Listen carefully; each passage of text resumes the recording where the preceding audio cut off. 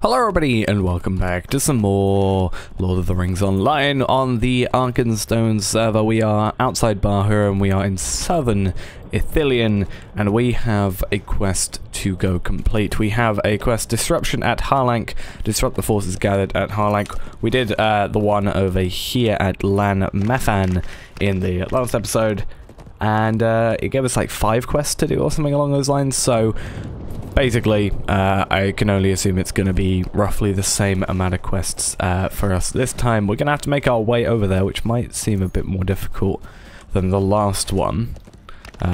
We hopefully can just go directly ahead as the crow flies sort of thing. But we do have our hot gift of the day and of the week, so we'll use this time to get those. So, let's have a quick little peek. What are we going to get? We are going to get a rare Madam Hunter's armor. Which means we now have, I think, 2 available to us, and we're going to have to get rid of some stuff in our inventory for the next one. We'll get rid of this Eolingus scroll case, this Jade gemstone, and then we'll quickly go see what our gold gift is for the day. It is going to be a Tome of Defense. Okay, that's a really weird gold one, but I guess it's a common, so that's why it's not too great. There is a little camp sort of looking place. No, maybe just a pathway. We're gonna make our way around, probably aggro everything we can see at this rate. Let's move ourselves off our war steed and hope we can sort ourselves out. Upon entering Harlanc, you take notice of the ways you could disrupt the Haradrim. So we've got 4 quests actually to do, I guess 5 if you count the quest, the extra bit from this one. So obviously the first quest we had, Disruption at Harlanc, is complete these 4, and also it has added destroy the supplies. So we need to destroy 6 supplies, kill 5 half trolls. We need to not die straight away. Collect sashes from the Haradrim, which I think is just going to be a case of killing them, and enter the center structure at Harlanc. So, oh, it's actually one of those things where we physically have to pick up off the enemy's corpse. Okay, that's going to be fine. Anything else you're going to give me? No, just part of the deed. So there's 3 captains we need to take care of, as well as just generally. We've got the supplies and then killing the regular old devoted and such, just to get the sashes. And I think this should be relatively easy for us to do, as long as we don't get into a situation where there's like 5 different marksmen shooting at us, then I think we're good. Because that's how we died last time, and we don't want to die this time. I'm not sure if it's worth putting on some food at the moment. I think we should be fine for the moment. Take care of you, you can give us the supplies, and then we got the corpse over there. We can kill some more of the devoted. There's a sorcerer there, which is part of nothing, actually. So I don't know why I decided it would be a good idea to shoot them. The annoying thing about being a blue line is, without just running out of range, which sometimes isn't possible, it's very, very difficult to actually not... well, when you've misclicked, it's very difficult to sort of fix it. Please don't die. I might actually eat some food. Let's go eat some food and find that critted stuff. Where is it? Here. We'll finish that afterwards, just to give us that extra little boost. We needed to come over here anyway for the supplies, so I mean it works out in the end. But 6 of these in total shouldn't be too difficult. There's these. Is there any supplies nearby? Doesn't look like it, so I probably can get away without killing those guys. Just because I don't really want to go against the sorcerers. The sorcerers are the things that I'm not really going to bother. Sorcerers are the ones that are a bit of a pain.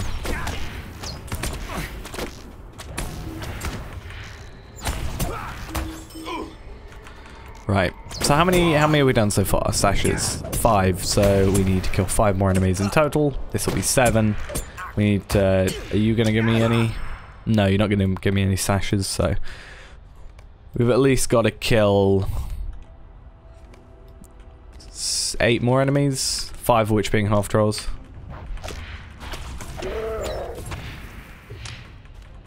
But hopefully it shouldn't be too much of a problem, especially with our food situation. I think we should survive pretty easily. Oh, I don't actually need to pick anything off you, do I? And then we just need to go to the supplies. We will obviously have to kill more than just the 2 remaining, or 3 remaining enemies for the sashes, because we're going to need to be able to get into, well, we need to kill the captains, but we also need to get to the supplies, which is going to be close to enemies, which means we're going to aggro them. So it's just going to be, oh, we got a Traveler's Bound, Steelbound loot box. That is actually kind of nice. I think I've been more lucky with these new loot boxes than the old ones. I don't know if that is true, if I am. Like, obviously those loot boxes were around for longer, so I had more chances. So that's why I feel like in the shortish time they've been available, I've gotten quite a few.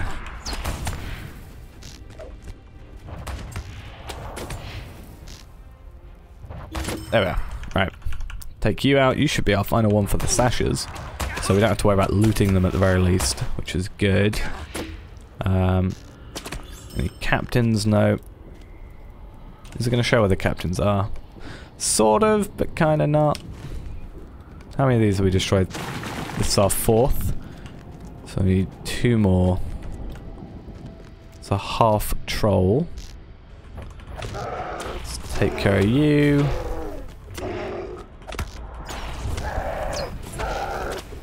What are you doing?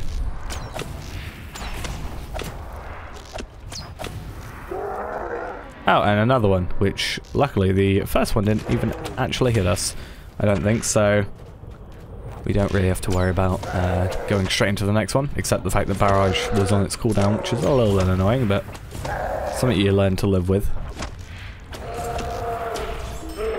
Okay, 3 out of 5 of those done. We need 2 more supplies. We need 2 more captains. So if you're... Oh, that was a really bad idea. Actually, it kind of works in our favor. We've got 2 supplies, 1 captain, 1 troll, which means we'll have 1 troll left, 1 captain left, and all you need to do is just run around and kite these guys, and we should be fine. I'm hoping. If not, we might struggle a teeny bit. Right, put barbed arrow on you, which slows you down. Surprised I was actually outrunning him without barbed arrow being put on him, but it is what it is.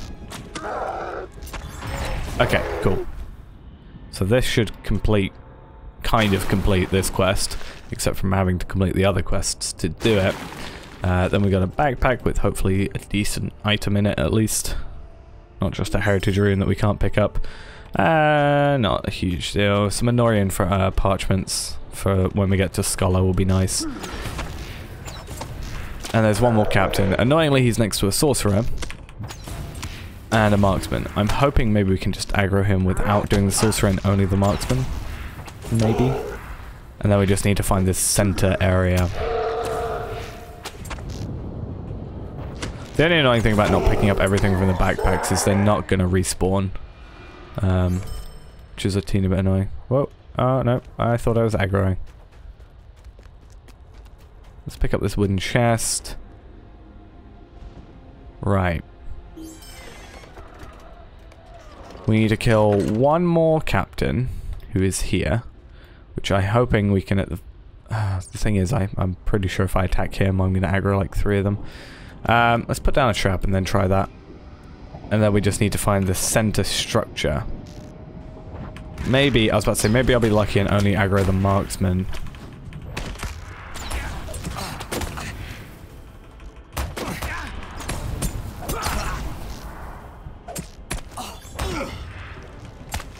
And then just finish you off. Oh, yep. Don't accidentally aggro him. Finish that one off. Then we need to enter the middle structure.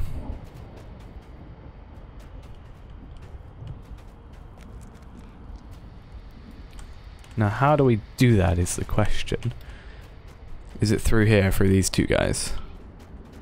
I swear that's like where we entered from, but... we'll do it. 2 of these guys are easier than like 3 that we're not like trying to aggro. At least we're attacking first.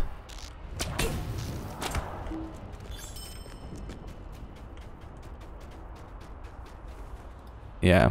Do we have to actually enter it? Okay.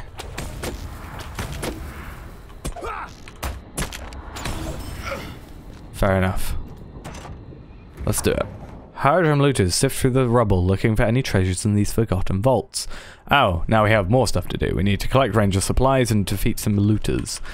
Okay, there is at least one half-troll running around, or walking around, patrolling, which we will need to either just stay away from, which is completely possible because we don't actually have to kill it, or take out.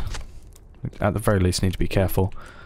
We have 4 looters to kill, 10 ranger supplies, which seem to be very, very common around here. There seems to be a lot of them, so that's good. And these looters don't seem to be too much of a problem for us, except when they do that. Thank you. I probably can get away without killing you, because I'm going to have to kill at least 2 more to get these supplies, but at least if I've killed you, you can't surprise me by attacking me later. I don't know if that's the same half-troll, or if that's a different one, like there's 2 on a cycle, or if it's... I think it's just 1 walking all around, which actually may mean there's only like... No, there's 2. Okay. I'm gonna barbed arrow you and bring you this way, because otherwise I'm gonna run into the other one.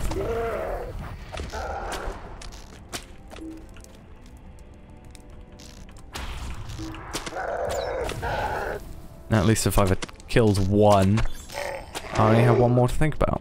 Except there's a few more enemies down here, so... not quite. Okay, okay, I did aggro him. I thought it was going to be they go around in a cycle, not back and forth. Or maybe they do and I'm... No, okay, that red dot is the guy down there. Okay. So I'll take you out, pick up those supplies, run down, kill a few more looters. I thought for a moment there was only like the 4 looters on their own and the rest of the supplies would just be down here, like not being picked up, like they hadn't got there yet. But it's fine, it shouldn't be too much of a problem. There's 1, 2, 3, 4, I can see this quite easily. I'm surprised they wouldn't just put it where you have to kill 8 looters, since it seemingly requires you to go after at least 8. Oh my god, there's actually a lot more than I thought there were.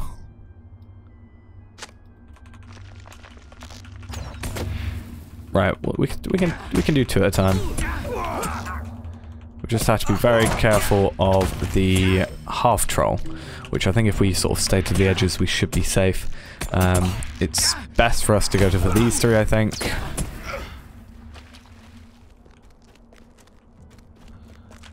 And then just sort of stay in the corner with you, hoping that being just this close doesn't aggro. And then when he goes around, we'll pick up 3 supplies, run back out, and be done. Unless it requires us to do something else. But yeah, there's like 4 here, we only need 3, we should be fine. See, I'm being sneaky. Okay, let's run. Try not aggro that looter. And get out of here. And then we just gotta go back to Thorindol. Back at Barhurin. Which we're gonna have to be probably getting our steed, probably a regular steed honestly, because I need to get out of here. Actually, I might just do return, just do Desperate Flight. Honestly, I'm not gonna use that like otherwise. It's got an hour cooldown, or a 30-minute cooldown actually, because I think my legendary item possibly has the cooldown for it turned off. Yeah, so minus 10 Desperate Flight cooldown. So it's actually like, I think, 29 minutes, 50 seconds, which isn't a huge deal, but you can actually increase that. I'm pretty sure. I don't think I've actually put any points into it. We can check quickly. Yeah, Desperate Flight cooldown. 7 points. We haven't put anything into it. We did take off 49 seconds off our price onwards, so it's down to 45 seconds. Was it? Yeah, we took 45 off it. It used to be 1 minute, 1.5 minutes. Now it's 45 seconds. But that all works out. I'm not going to use that otherwise, so might as well use it there. I am going to quickly just get rid of something in our inventory because I want to get this Traveler's Bound loot box. Even if I just send it off, I don't want to have the possibility of losing it. But yeah, I'm not going to use Desperate Flight otherwise. Might as well use it there. You know, it's a skill. We might as well use it. Otherwise, what's the point? I mean, even Return to Campsite is going to take us to Minas Ariel. I actually don't know where I have my campsite set to. Obviously, I know the name, I just can't quite remember where it was. I would have thought it would be the place in the Lone Lands. Maybe we'll check. Can I go back that far? Eriador, Lone Lands. Yeah, it's literally in the Lone Lands because of those quests which took you back and forth constantly. Anyway, we should probably update that. Right. Thurindol. Let's finish your quests. Finish that. Will not surrender us, and finish your quest. And then finish your final quest, which gives us the pocket item. Which we mentioned there's like 2 for each, like 2 for light, 2 for heavy sort of thing. So that's Might, Vitality, Fate. That's also Might, Vitality, Fate, but you got Tactical Mitigation on one and Critical Rating on the other. And the Agility, Vitality, Fate is Critical Rating and Tactical Mitigation. I think we're not really going to use it because the Agility is a lot lower, but the Vitality is decently high, and I guess we get Fate, but also we get 546 Vitality, or Morale, which is a lot more than the increased difference in Vitality here, so we'll pick it up, but we won't actually use it, which is pretty common for most things here. That was a Might Vitality sword, wasn't it? Yes, it wasn't too great for us. I mean, if it was Might and not Might, Vitality and Agility maybe, but okay. You want me to enter a ruin, and you want me to travel to Thuntam. Let's go quickly check where they are, but I don't think I'll be doing those today, honestly. Okay, so you want me to head up to there, and you want me to head up to there. Which one's which? So that's to Thuntam, and that's the ruins. Let's have a quick brief look. The ruins can be found. You should travel to Thuntam. Lone Faramir is still there. That's fine. And then the ruins of Brangobel are located northeast of Bahur, and you should enter Brangobel, where Thorindel has asked you to bury some supplies for a forward base. Okay, we won't do those today, we'll probably do those in the next episode, but it is slowly getting us closer and closer to Osgiliath, so we're slowly getting there, and getting quite a lot of XP on the way. I mean, 73, 72, 72, 72k, they're, you know, it's at least 220 almost k XP just from 3 quests, plus the extra 2 we did. You know, it's quite a chunk of XP. It's just obviously, you know, when we're this high level already, we're like 8 levels above these quests, I think. Yeah, level 100, because I think at the time that might have been the level cap. But yeah, there's quite a big gap in between, and we're not getting as much XP as if we were on level, basically. So it's going to take a while, but we're making good headway. VIP bonus XP is just a percentage, or like it's like a third of your remaining XP, or something like that. If you get, oh no, it's like, I can't remember how it works out, but it makes it at higher levels when there's more XP. It looks like more of a like you're doing less if you're not filling it up. But enough of me babbling. Anyway, that's going to be it for now, guys. Thanks for watching. Hope you enjoyed, and I'll see you in the next episode. Bye bye.